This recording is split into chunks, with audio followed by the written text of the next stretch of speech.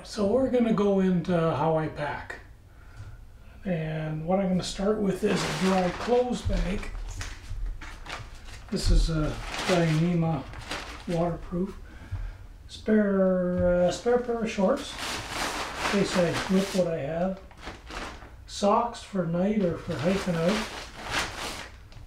A spare pair of underwear, in case I need them. A t-shirt. The merino wool.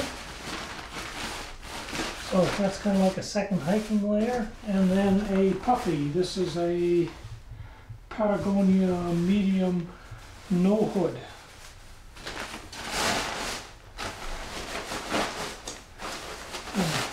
That'll keep me warm around camp as well as if I get extra cold.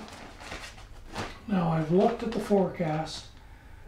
And I'll double check, but as far as I know the forecast says no rain. I'll get everything out of here, get the air out, fold this up.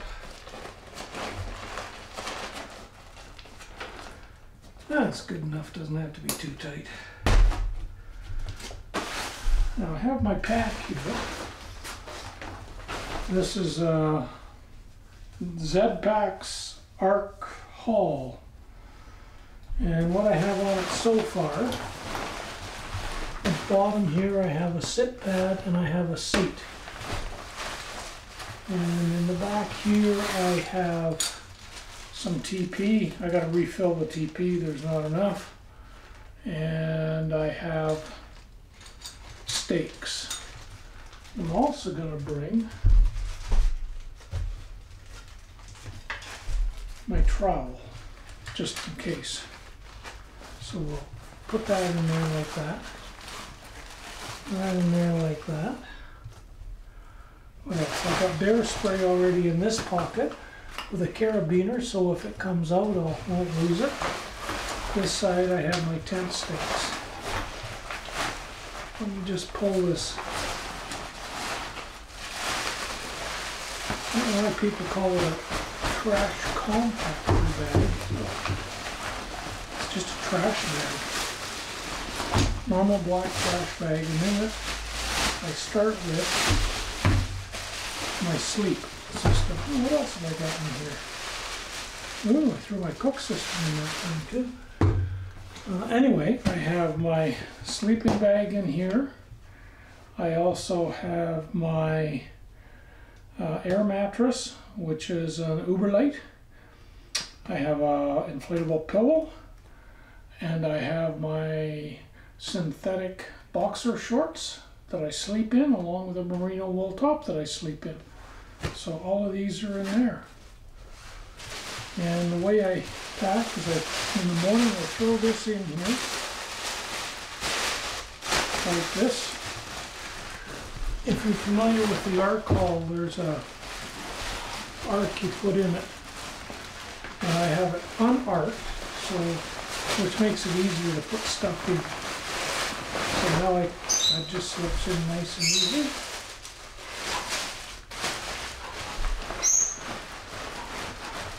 And yeah, I have enough room, so I'm going to put my cook set in now, I guess. It's heavy, so it can go in the bottom. We'll put it out here where the pegs are. Okay. Then I put in my dry clothes bag.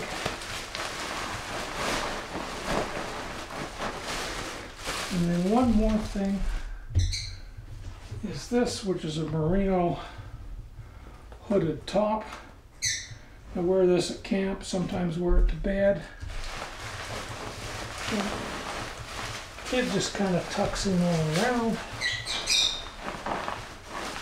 And then I fold the trash compactor bag over because I don't care about the next layers.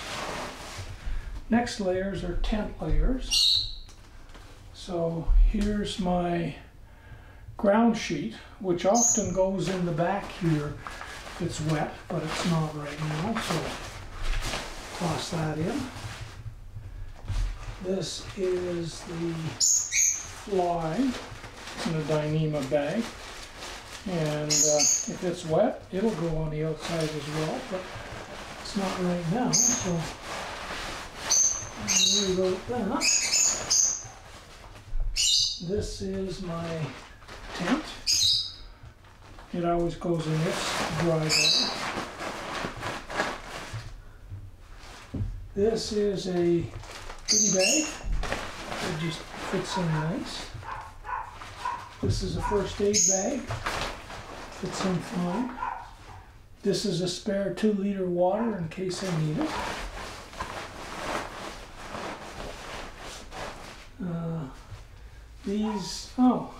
And I will need this guy. This is a spare canister because I'm going for 5 days, so we'll just tuck that in. These are rain pants, which I've never worn. They're more for around camp, but they're nice and small. They slide in. And this is a rain jacket. If I think it's going to rain or it's cold, I'll put that in the outside, but I don't think it will, so it goes in. And then on top of that, it's time for food. But before I do this, normally once I got all my dry stuff in, is I want to tension this. And the way I do that is just bends like that, and there's a strap here you pull on. And I want it that wide, so I just go ahead and, oh, not far enough. Good on that side.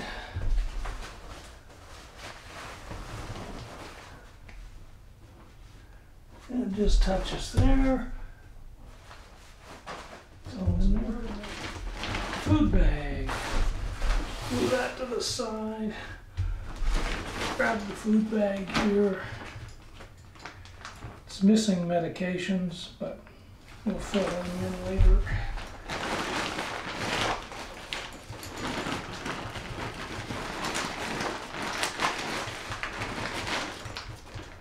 And that just goes like that. And food bag goes in top.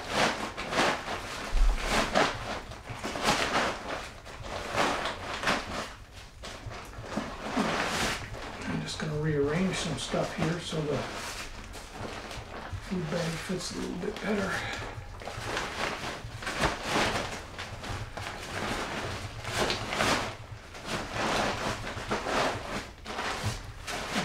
On the side, the food bag on the other side. So yeah, sometimes it takes a little bit of finagling to get things to fit the way you want. There, the last thing I have to fit in is, okay, forgot my medical kit. So normally I'd pack it down a little further, but this is a ditty bag with electronics. So we'll pack that in.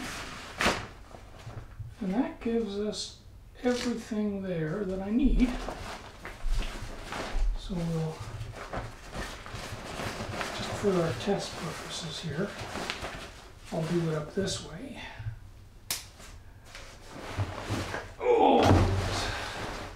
Now what I don't have there is the camera, because it's over there. My Garmin InReach normally goes on my right shoulder. So we'll throw it through here. The sandals that I'm going to take, I'm going to wear there so they're not in, I'll get them.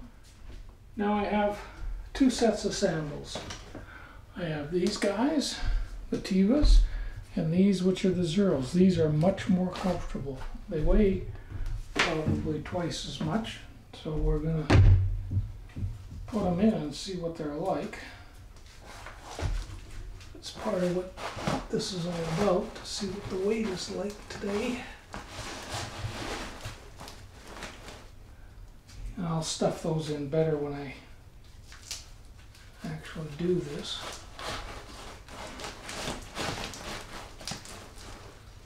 Okay, that's got other than water. Now for water, I carry a 710 in here.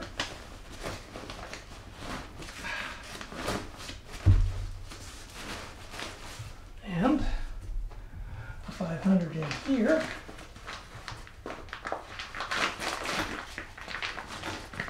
And forgot my bee-free filter, which will either go in the back or in this pocket, I'm not sure yet. And if I take all of that and hoist it,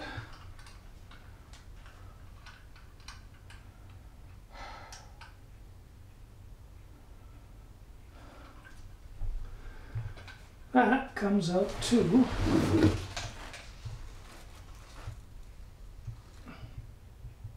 29.8 pounds.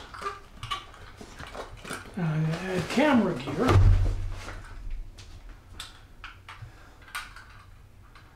To see what that adds.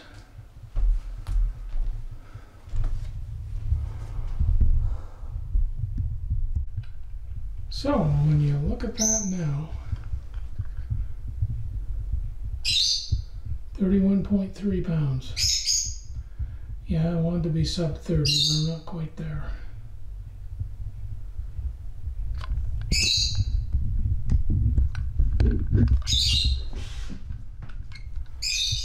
Okay.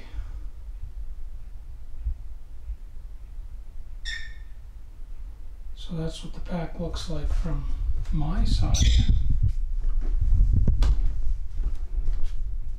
From the side with the bear spray, and you see I got room. Let me put the water filter in there. Free up space in there, we'll see.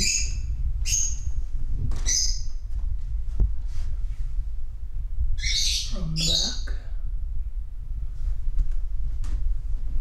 And from the side with the water bottle.